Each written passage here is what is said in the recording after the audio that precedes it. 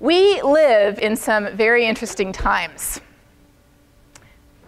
That is both a curse and a blessing. Back over 20 years ago, this is what politics looked like in the United States. You may say, hang on a second, I thought this talk was about climate change. You'll see where we're going in just 2 minutes. Back 22 years ago, this is what the United States looked like. Republicans and Democrats, relatively normal symmetrical distributions, relatively close together. What has happened over the intervening 20 years? People have grown further apart and more towards the edges. Why does political polarization matter? It matters because it determines all kinds of things. If you could believe it, we have gotten to the point today where the #1 determinant of who someone will marry if they are not already married is not race, socioeconomic status, intelligence, appearance. It is where we fall in the political spectrum. That is the world that we live in today. Yesterday, the Pew Foundation, or actually maybe even this morning, the Pew Foundation published a brand new study. And I found it this morning, and it's in here right now. This study, I know, this is what you call hot off the presses. This study asked people many questions, and they divided the answers into people who are planning to vote for Trump and people who are planning to vote for Clinton. They said, is climate change mostly human, orange, mostly natural, green, or not happening at all, gray? There is an enormous difference. And in fact, if you look through this Pew study, which has a wealth of figures and graphs and information, you will see that they actually rank the issues like ISIS and gun control and abortion and immigration and climate change. They rank them in terms of which issues Democrats and Republicans most disagree on. Guess which one is at the top of the list? Climate change.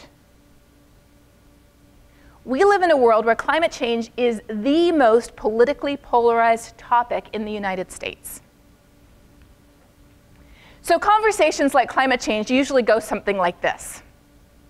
I'm Susie. Susie and Calvin are arguing over climate change. Susie brings the 10-foot stack of IPCC reports that have been published since 1990. Calvin replies with his political identity. The conversation does not build any bridges, it does not make any progress, it digs a trench, and it ends usually something like this. Whether that is Susie or Calvin's head blowing up, it really depends. It can happen both ways. So I want to talk about 4 things. I want to talk, first of all, about, as a scientist, what do we know for sure?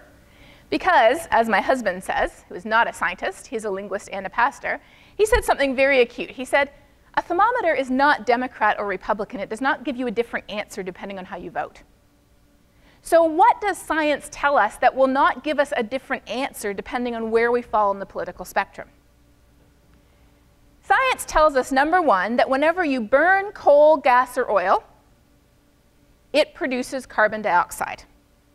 You can measure it coming out of the tailpipes of our cars and out of the smokestacks of our factories. It is basic physics and chemistry.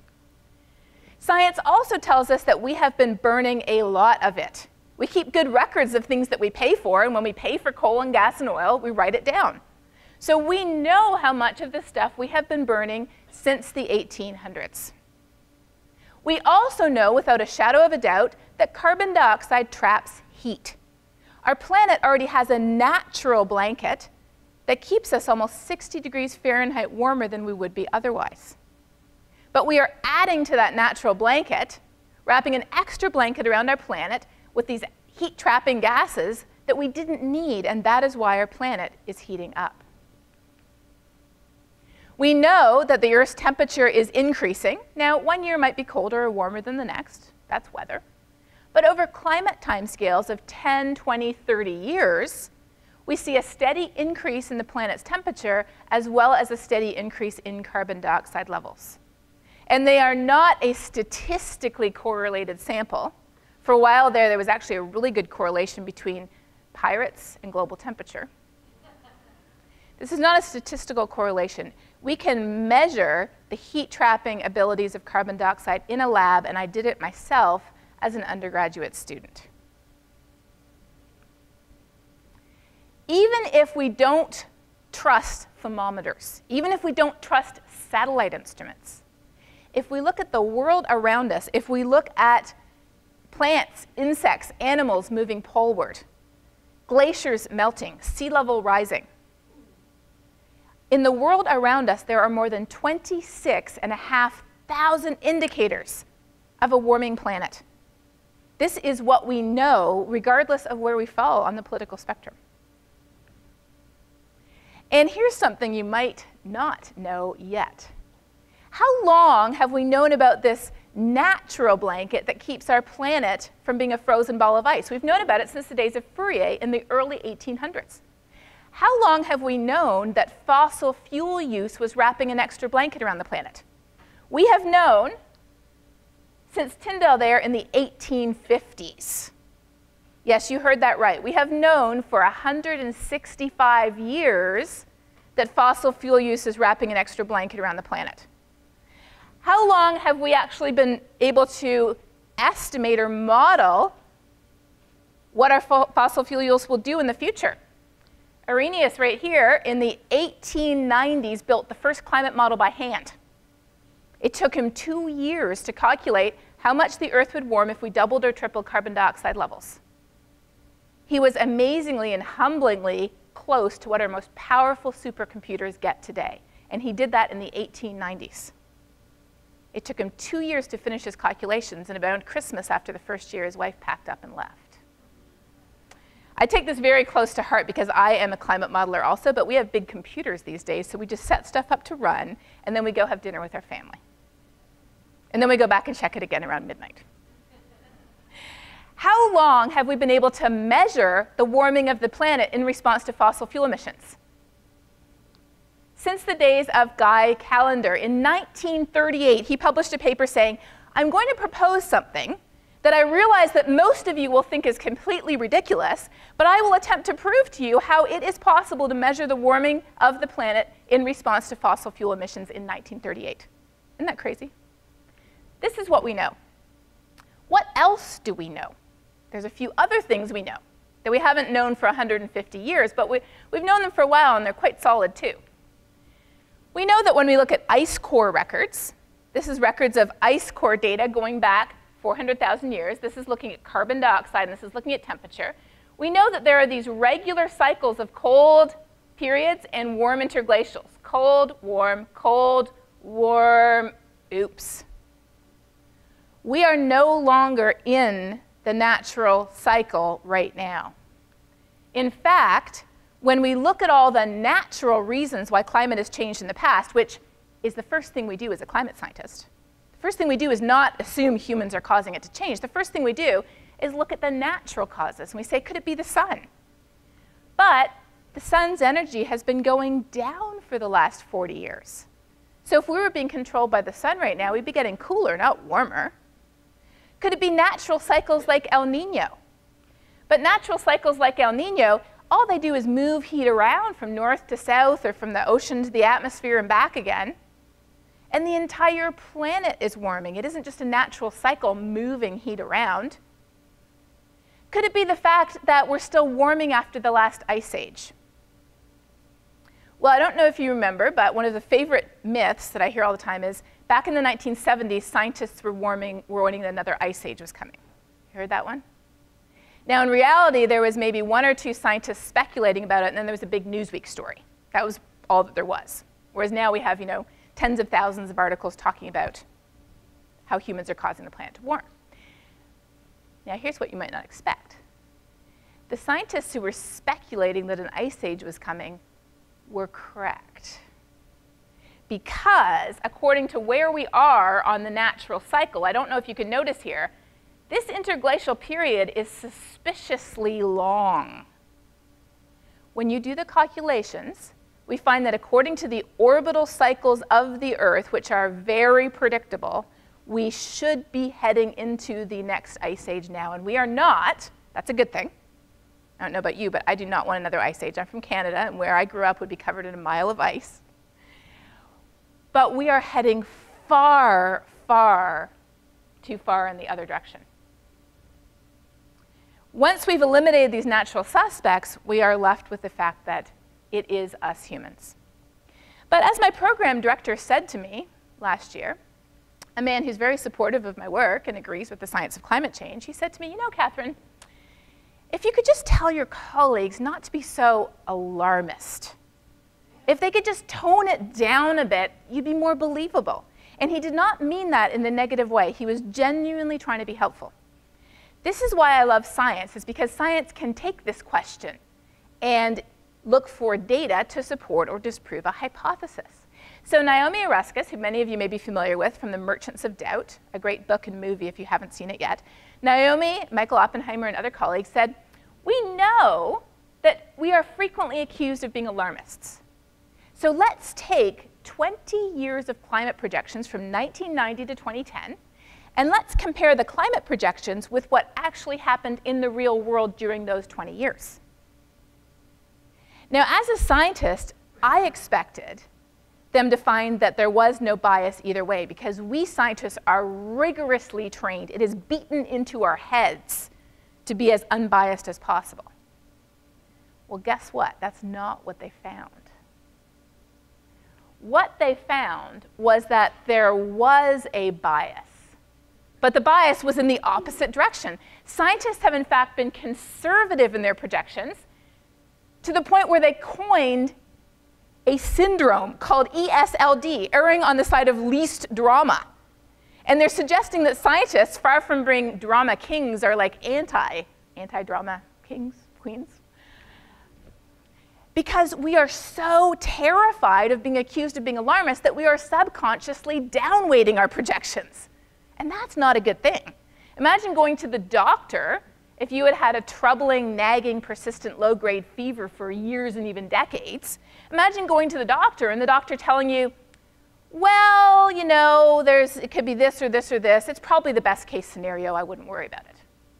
You don't want that kind of a doctor. You want a doctor who will take the worst case scenario seriously.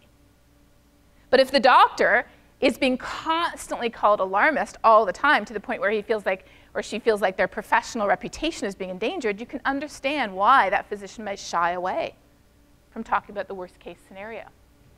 What else do we know now? We know that our choices matter big time. A certain amount of change is locked in. But a much larger amount of change remains to happen depending on the choices we make. And that is why the Paris Agreement coming into effect this past week is so important. That is why the fact that Canada just put a price on carbon last Tuesday is incredible.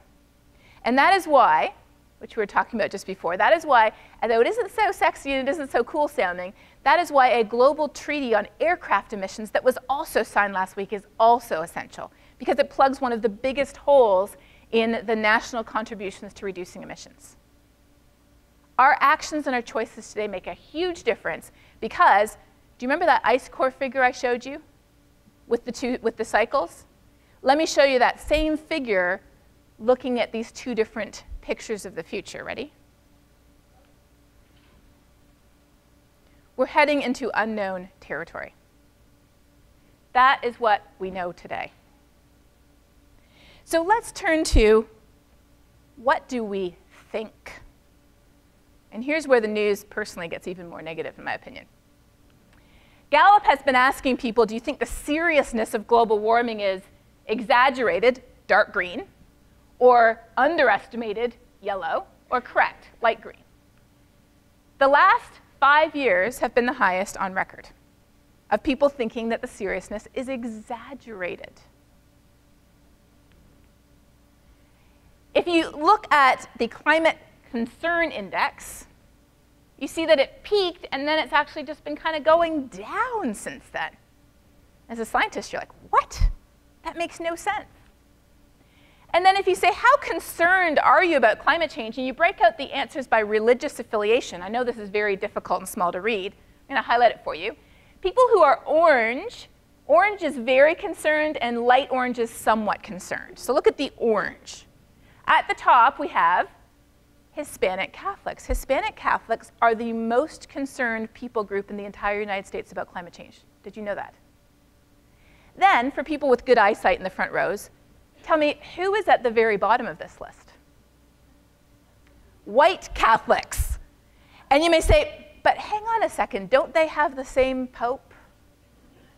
Yes, and that is where our understanding starts to connect on this issue, because for a long time, white evangelicals have been at the bottom, but when you split out Catholics by race, we see that it isn't just about being evangelical, it's more about being white. When we think about climate change, this is the #1 issue that comes to mind. So people's concern level, even if they agree it's real, is low. And when we look at this information as scientists and as educators, our first instinct is often to say, people need more information. I won't ask for a show of hands if you've ever thought that, but I get emails and messages on Facebook every single day saying, if you could just talk to, if you could talk to my congressman, if you could talk to my mother, if you could talk to my teacher, if you could talk to my student, if you could talk to the pastor at my church, if you could just tell them the facts. And if that's true, well, then the answer would be more reports, right? We had the 1990 IPCC reports, then the 92 and 94, then a whole new set in 95, and oh, they got out of date, so then 2001. Then we had another set in 2007, then there was a set that we had most recently, but maybe IPCC isn't enough. Maybe we need national climate assessments. We've had 3 of those, and I'm working on #4 right now. Maybe they're government reports. We need independent studies from the National Academy of Science, or another National Academy report, or yet another one. You get the point here. If I stack these reports up, they might reach the ceiling.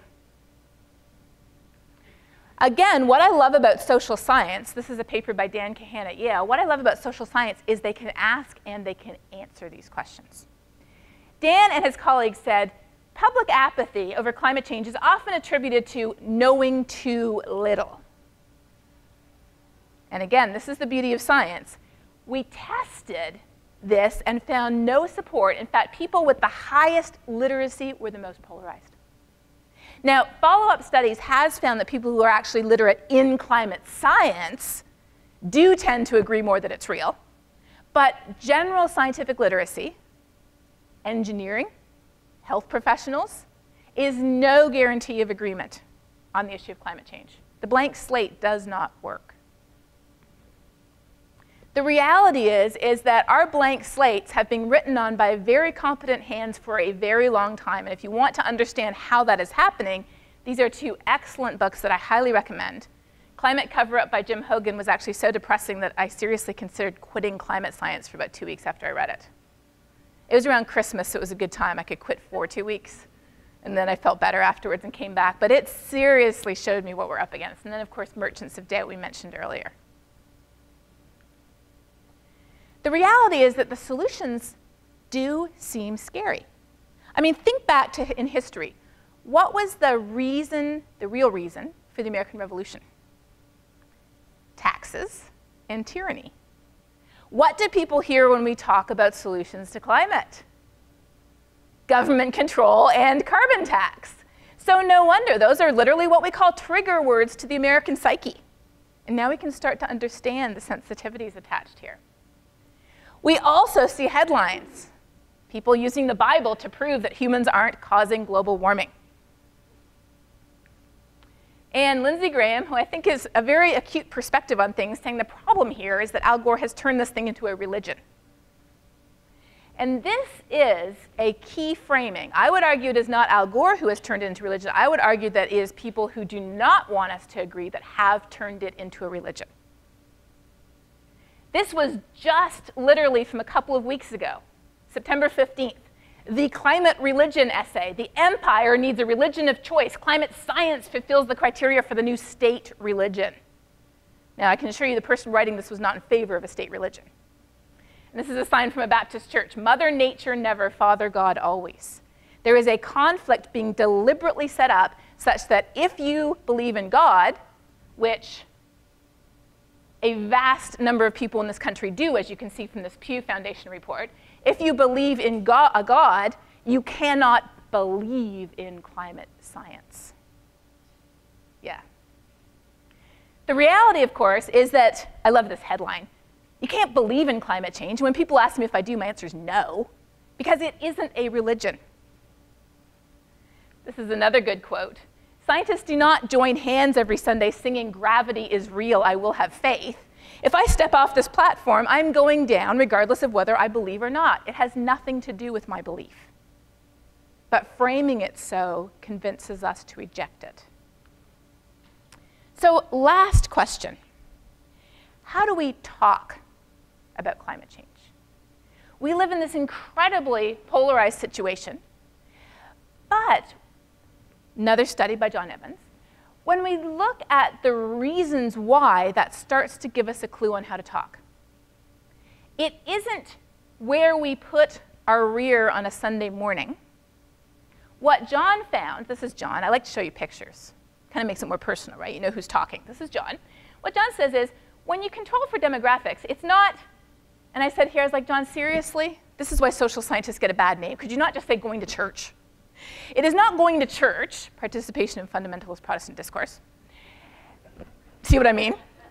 It's not going to church. Opinions are rooted in age, political conservatism, and the Republican Party.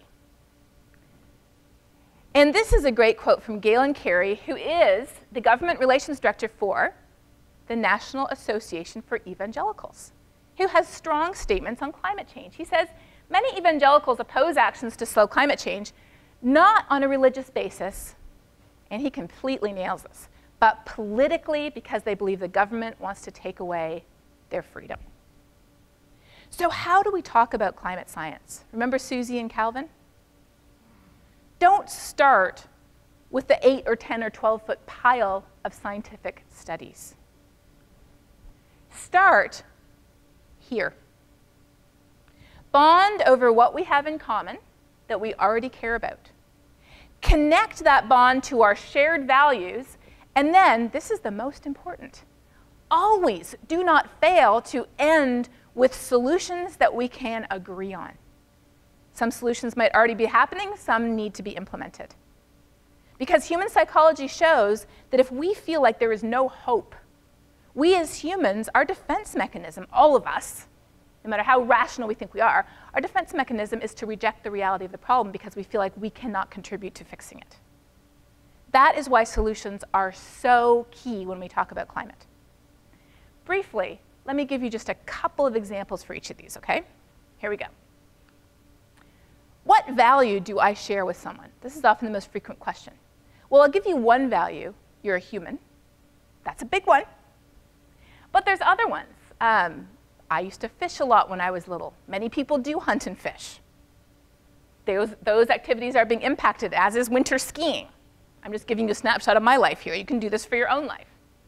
I'm a parent, and I would do anything for my child. I speak at Rotary clubs, and the first time I went, I was amazed of how the 4-way Rotary test relates directly to climate. And when I restructured my presentation around the 4 Rotary questions, you could just see the eyes opening and the heads nodding among conservative businessmen in Lubbock, Texas, saying, yeah, I get it. Perhaps one of the biggest ways we connect is through our faith, because again, over 80% of people in the United States have a faith that goes into forming their values, and all of us have some sense of the place where we live, and this is literally where I live. My house is just on the other side of those cotton bales. Nearly every human on the planet has the values they need to care about climate change. We just have to figure out what they are. Then, we need to connect them. How do we connect them?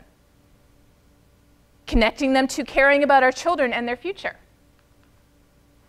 Connecting them to economics if we are a business person. This is a report by Hank Paulson and Michael Bloomberg. Connecting them to national security, a report by the Pentagon. And there's plenty of other DoD reports on climate. Connecting them to our weather and the challenges we face. Normal climate looks like this, and we live in Texas where it looks like this. Why do we care about climate change in West Texas? Because it's taking that crazy weather variation, it's stretching it even further. There's all kinds of reasons to care, and we can figure out what those are and connect them. The biggest one, perhaps, is this one, though. And this, I have little scripts written out that I can share with people if they want, but this is the one script I'm going to read. If somebody comes up to you, as a man did just yesterday in church, he came up to me and he said, "I believe God controls the weather." What do you say to that? Now, first of all, if you don't believe in God, then don't go there. Don't make stuff up, rule number one. But if you do, you say, "I believe in God and I believe what the Bible says." And did you know the Bible says that we have responsibility over every living thing on this planet in book 1, chapter 1. And in the last book in the Bible, it says that God will destroy those who destroy the earth. So clearly we have the ability to do so. It isn't only negative, though. It's also about caring not just about creation, but about people. This is where people live who are most vulnerable to a changing climate. Compare what happened in Haiti versus what happened in the United States with Hurricane Matthew. What was the difference? Vulnerability. We have a lot of signs in Texas, and this is a huge one. That love your neighbor thing. The Pope agrees with it. The National Association of Evangelicals agrees with it. This is an immediate connection that we can make. And then from there, we can say, how can we work together to fix this issue? How can Christians work together in community? I love Climate Caretakers. It's an online community for Christians to get an idea every single month of what to do. I love the fact that churches are putting solar panels on their roof and offering it to the community as a solar garden. I love the idea that Houghton College, a tiny little Christian college with 1,200 students, has the biggest solar array of any educational institution in New York State. Cornell, Columbia, they beat them. I love the fact that even though the majority of the country might disagree over whether global warming is caused by humans, the blue area, we might be able to agree on solutions, because this is crazy. Look at this map. Anything orange is more than 50%, okay? So do you think that global warming is caused by humans? Huge parts of the country, no. Now, do you support regulating carbon dioxide as a pollutant? Huge support for yes. Do you support funding research into renewable energy? Absolutely. Remember this? Big difference between Trump supporters and Clinton supporters on is climate change real? This is the same study.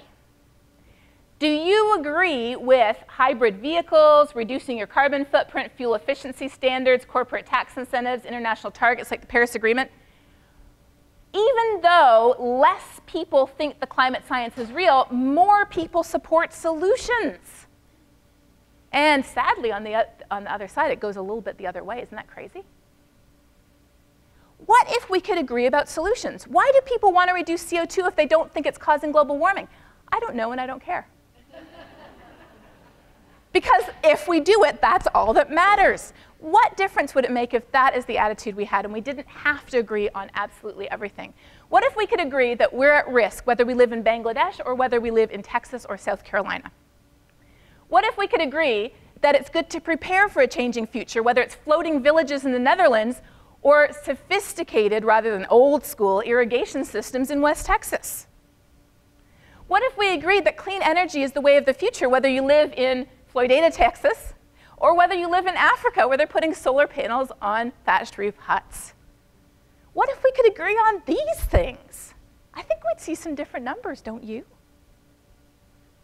So this is where I want to leave you, with the encouragement of what's already happening in Texas, where Georgetown is going 100% renewable, just up the road, where Fort Hood is going renewable, where we're breaking wind power records, where we see incredible technology going in, like solar bike paths in the Netherlands. Who doesn't want that? Where we see tangible local benefits of air pollution reduction. And where the bottom line is this. You've probably seen this cartoon, right? What if it's a big hoax and we create a better world for nothing? I'm going to end with a quote from my favorite scientist who summarizes exactly what I'm trying to communicate here. Jane Goodall talks about bonding and connecting and working together in this quote. "It is only when our clever brain and our human heart work together in harmony that we can achieve our full potential." Isn't that amazing? That's it. Thank you.